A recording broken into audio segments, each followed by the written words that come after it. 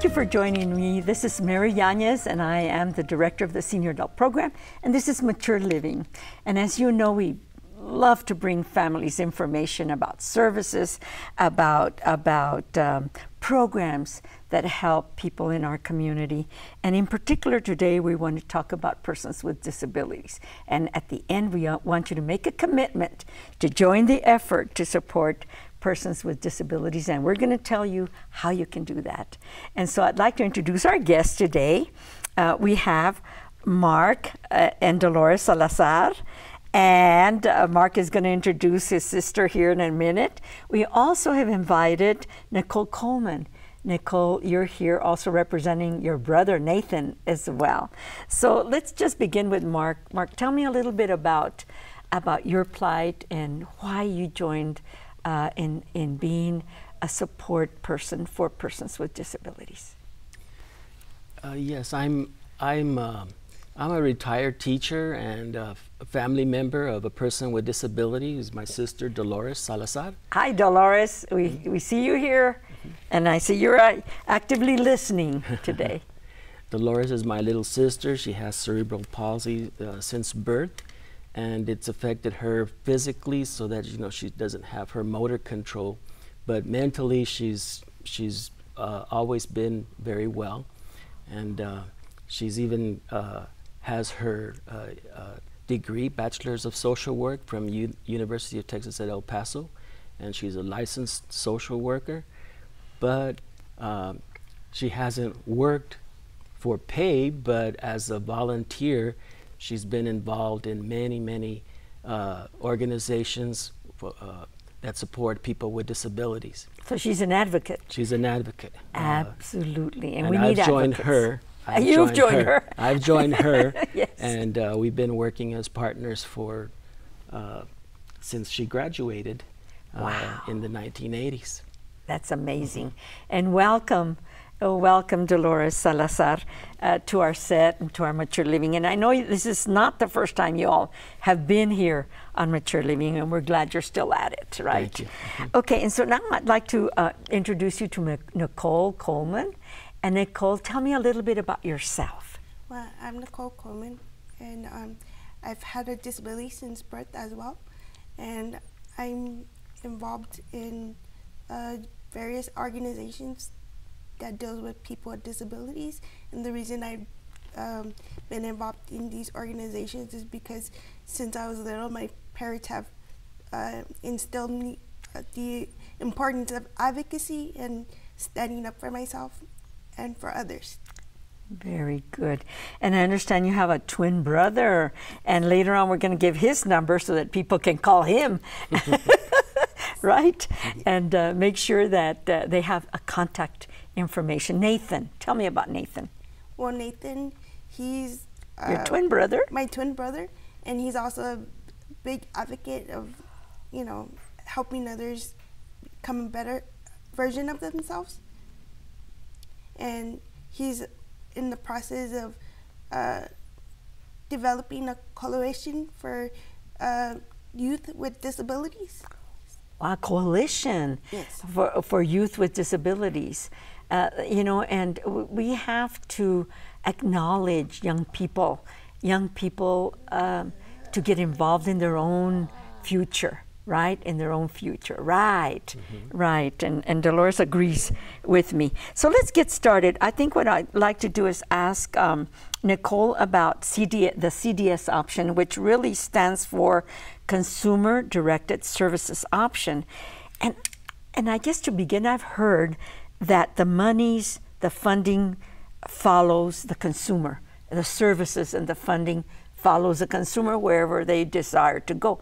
Is that a good kind of description about CDS? Yes.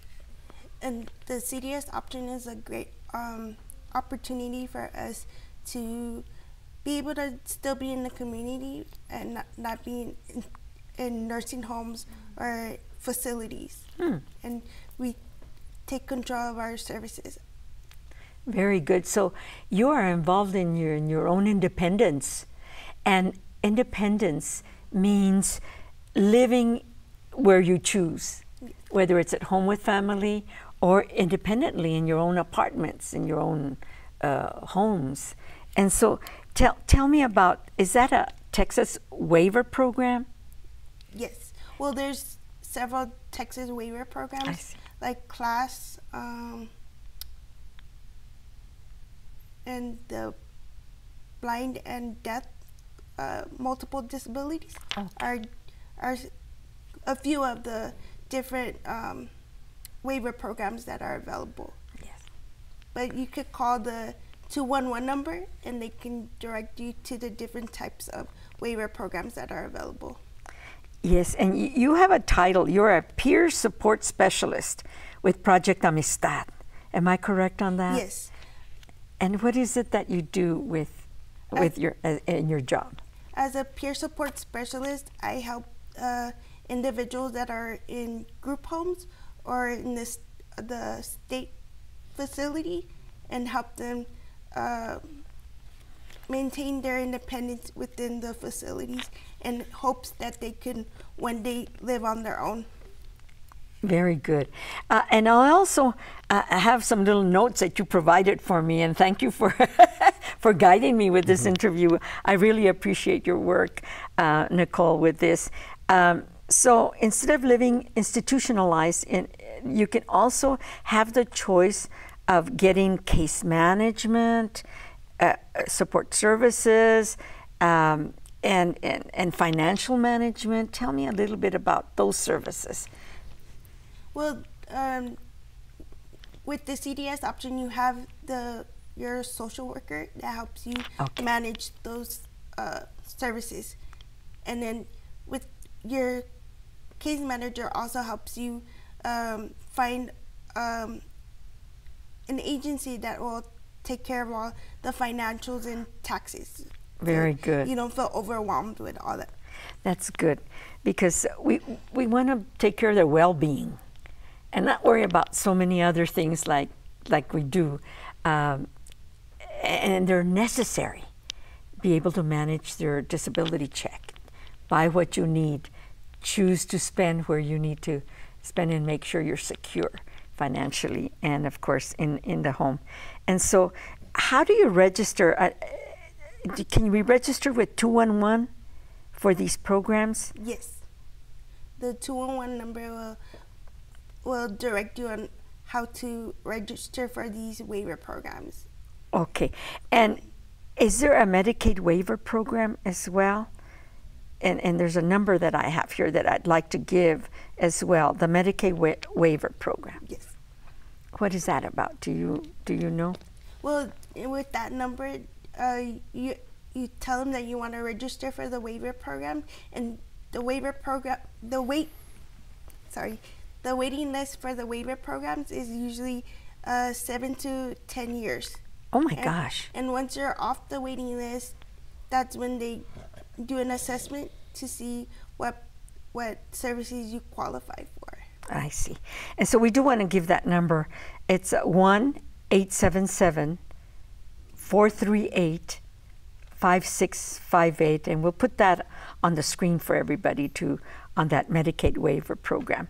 So later on we're going to talk about the children's disabilities information, but I'd like to go now to Marc. Tell me about your advocacy, Marc, and what you're doing. Well, I'm a personal care attendant for my sister. I've been a family member, ever since I've had my family, and Dolores was in my family. So I grew up taking care of her. But when the CLASS program came about in the 1990s, Dolores was able to get off the waiting list and enroll in this CLASS program, which is a Medicaid waiver program. It's one of those Medicaid waiver programs, and it's under the CDS option, where she is the boss. She directs her services, so she's my boss, and I'm her attendant.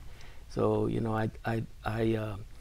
I help her with all her physical needs, but also the beautiful thing is that we've been involved in doing advocacy for people with disabilities. So So we've participated in our organizations in Volar, in Grupo Dignidad, Igualdad, Oportunidad, and statewide, the Coalition for Texans with Disabilities. We were members for about 12 years on that board of directors. So we went all over the state of Texas, working with that organization also that works directly with the legislature to help with services and needs of people with disabilities. Very good. So as an attendant, you know,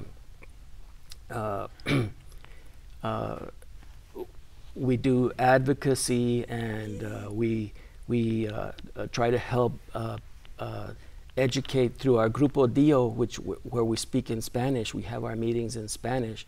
We try to reach out to the Hispanic community so that they can be informed about the services and programs in the community. Yes. And it's one of our proudest moments to see that when people are able to come here with nothing, with no services and no knowledge of the programs, that they're able to hook up with something. Very good. That is so good. We've got a couple of minutes left, so I do want to mention some of the programs that you wanted us to mention, and that is the Children's Disabilities Information Coalition. It's a nonprofit group. We'll probably list a phone number for that.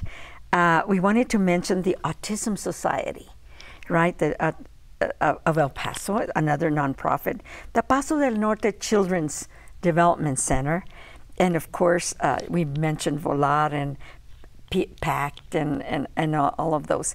But I also want to ask you, what do you want from our audience? How can we help? What we're asking from the audience is be aware of what services and programs that are available for people with disabilities, and not be afraid to ask questions if they have any. Very good. I see a pin on Dolores, and it's RE checkmark up. What does that mean? Rev up, R-E-V up. Rev up means register to vote, educate yourself about the candidates and the issues, and be sure and vote, because your vote counts, and we need people with disabilities and their families and their friends and everybody to turn out and vote. Absolutely, especially when there's issues and referendums and addendums and services and where we need to vote, right, Nichole and Dolores? These programs depend on funding, and the funding comes from the legislature many times. So the funding for attendance, for their salaries, for their benefits, you know, those are some things that, you know, we need more of. The programs, the waiting list, you mentioned that it's a long time. Yes. But it's only going to be cut if more people get involved and talk to their legislators. Well, our viewers, I'm sure, are going to be right there joining your effort to support persons with disabilities. One last thing that you may have on your mind, Nichole? Anything you might have missed mentioning that you'd like to mention? Well, there's CITIC. This CITIC is where we help youth know what they're going to do after high school, that there's more after high school, and that they can advocate for themselves and be more independent. Yes, and the CITIC is the Children's Disabilities Information Coalition. Yes. And that's a nonprofit, and we want to make sure that young people get involved with their future and their decisions and their livelihood and everything else. Thank you so much for being here. I really appreciate it. I hope it wasn't too hard for Nichole and for Dolores. Thank you. And for Marc and I. So I think we did a good job, and we want to hear more about you as you go through the media, you go to television stations, you go to the radio, and you make sure you get that word out. Thank you so much. Thank you. I love that. Register, educate, and vote. Very good. And we'll be back with more guests here on Mature Living. Hello, I'm Mary Yanez, Director of the Senior Adult Program and your host for Mature Living. You know, this show has been ongoing for over 30 years, and so we want you to watch. Of course, we come on EPCC TV throughout the week. On Sundays, we're on KCOS. Public Channel 13. And so we also want to remind you that we are on YouTube. Just visit EPCC TV on YouTube, and you'll be able to see many of our shows and interviews that we run over the year. See you then. Do you worry about how much someone drinks? Do you feel neglected or unloved? If you answered yes to any of these questions, you are not alone. Al-Anon and Alateen can help. Call 1-866-200-0223 or visit alanon.org/help. We want to continue our beautiful show that we have prepared for you with a community partner. The community partner that will be there has been there since 1964, but then continuing into 2000s and 2022 and 2023 and 2024.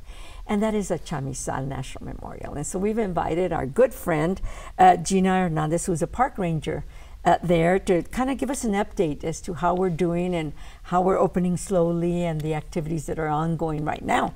So let's get started. There's so much to talk about already.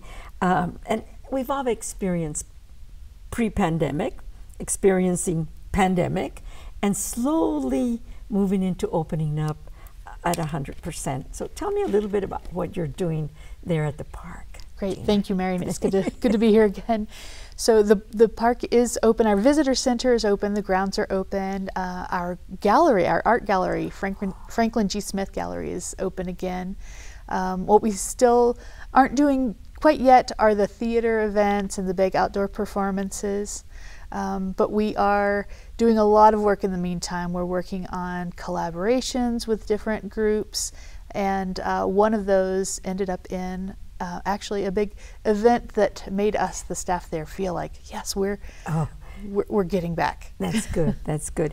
And you know, we've heard a lot about the Benito Juarez, and we've seen on television that statue rolling, you know, where it's being moved somewhere, is going somewhere. Tell us a little bit about that project. Yes, so on September 25th, Sunday, we had the dedication of the statue. The statue is a donation from the 12 Travelers Memorial of the Southwest. And they, of course, have been building the statues, the 12 Travelers themselves, starting with the equestrian. Their fourth statue was identified to be Benito Juarez, and the place that they identified to put it in collaboration with the park was at Chamizal National Memorial. We'll get to see it there. Yes, it is there. It will be there in perpetuity. The Park Service will be caring for it there and using it to help tell that history that we share. That's right. It is so good. And also, you know, it's interesting that Ciudad Juarez and the Parque Chamizal, there's a statue over there. Yeah, so not too far outside of Parque Chamizal, but in Ciudad Juarez, in 1964, they installed a statue of Abraham Lincoln, and that statue, of course, is there. It's looking north. The statue of Benito Juarez now is installed in Chamizal National Memorial, looking south, and so they're facing each other. And this statue is a complement to that one, and it's many years in the making. So we're thankful to 12 Travelers for realizing those plans that this community that was involved in the Chamizal Treaty and the plans for these border areas at that time had envisioned. And we get to enjoy to share with our young people, our students, to carry on the story of the Chamizal Treaty. Tell me just a little bit about that so that our viewers that maybe do not know that there's a Parque Chamizal in Ciudad Juarez and there's a Chamizal National Memorial in El Paso, about that. Yeah, there are a few different places with that name, Chamizal. These two parks, Parque Chamizal and Chamizal National Memorial, both commemorate the 1963 Chamizal Treaty. And that treaty was the complete solution to a century-long boundary dispute in this small section between Ciudad Juarez and El Paso. And it's a long history, kind of a complicated history. It's a fascinating history. And the thing that was really worth commemorating was how in the middle of the Cold War, with a lot of tensions, this long dispute that was just, as President Johnson said, a thorn in the flesh of our negotiations, of our relationship between the two countries. This group of people, the governments at that time could come together and negotiate through diplomacy, mutual respect, goodwill, friendship, and find a solution that was difficult, not without hardship, you know, families having to be relocated. That's right. And there's still some families in El Paso that remember that they were relocated. Absolutely. So that we could, you know, make that happen. Yes, and we've had different times members of those families come in and share their experience, and of course it would be unique to the family, but you know, they recall at that time it was hard. It was hard for our family, but some of them, you know, look back and say, we're so proud to be part of that solution that was good for the community and good for the two countries. And so peacefully. Yes. And that's the beauty of that. Yes. And so, you know, the complement of the Abraham Lincoln looking north and Benito Juarez now looking south is so beautiful. That story has to be told. And so there's also another thing that you wanted to talk about, and that is the coordinated activities that are happening with the United States, the consulate of Ciudad Juarez. Right. So, you know, during this time I mentioned that we're working on kind of our partnerships, our relationships. So one of those was, of course, with 12 Travelers and the statue. But another thing that we've recently started or opened is the Franklin G. Smith Gallery, the art gallery. And we have an exhibit in there right now that was coordinated, funded at least partially through the U.S. consulate in Ciudad Juarez. And it's an exhibit that's partly in Chamizal National Memorial and partly in Parque Público El Chamizal in Juarez. And the exhibit is called La Línea Imaginaria. So it's an art exhibit that's on both sides of this boundary. And of course, you know, in this artist's mind, she's calling it an imaginary line. So it makes us think about, well, what is this border? What is this boundary? Yes, and we share the same air, the weather, we share everything. So it is an imaginary line, and her name is Carla Garcia. Carla Garcia, and she is a native of Ciudad Juarez. She knows this area very well. She's currently based out of Dallas. This exhibit was brought from Dallas, but it's a really neat exhibit, sculptures of cacti, and so it's all with barro, with clay, and just really neat. It has some video components and photographic components, and you'll just have to go to both parks to be able to see the whole exhibit. We're kind of at the end of Hispanic Heritage, but there's something beautiful that you all worked on. Tell us a little bit about what you all did at Chamizal, this video that you, We Are Chamizal, right? Yes, we had a neat collaborative project. We have some very skilled photographers and videographers in the park. Those who've worked in the theater for years, and so we made a little video that is in celebration of Hispanic Heritage Month, but it's really about this park and what it's about. It's a national memorial. It's a living memorial, yes. And it's built of the people who share the history, who live the history and share the culture and live the culture of this border area. And so it tells the story of a little boy who's discovering the park, and he announces that he is Chamizal, and we are all Chamizal. Is he a little park ranger too? He is a little park ranger. So it's a pretty adorable video, we think, and it's available on our website. We'd love for everyone to go look at it. And maybe this is a good time to mention the website and also how they can see the Smith Gallery, you know, and visit that in person, of course. Yes. And of course, tell us about how they can contact you at the Chamizal, how they can view this. I'd like to see that. We Are Chamizal. I'm going to have to go in there. What is the website? All right, so you just go to NPS, as in National Park Service, so nps.gov. /Chamizal. And that will take you to our homepage. That's right where the video is. And from there you can get to our what's currently available in our gallery, but that is also at go.nps.gov/Smith Gallery. Okay, super, all in one word. I think we've covered everything. Is there something that I didn't cover, because we still have time for you to share? The future, we want to get back to semi-normal. We want theater, we want those beautiful events that you had outdoors. We have beautiful weather, beautiful park. It's lovely the way it's been kept up. And those performances on the outdoor amphitheater, I call it, you know. So tell us a little bit about what you expect. Yeah, we're definitely still feeling the effects of the pandemic and a few other things. We've had some losses at our park of employees, so we've gone through some rough times, but we are open and we are really excited. We're moving in a good direction. Everything right now at the park is beautiful. We've had this big inauguration of the unveiling of the statue.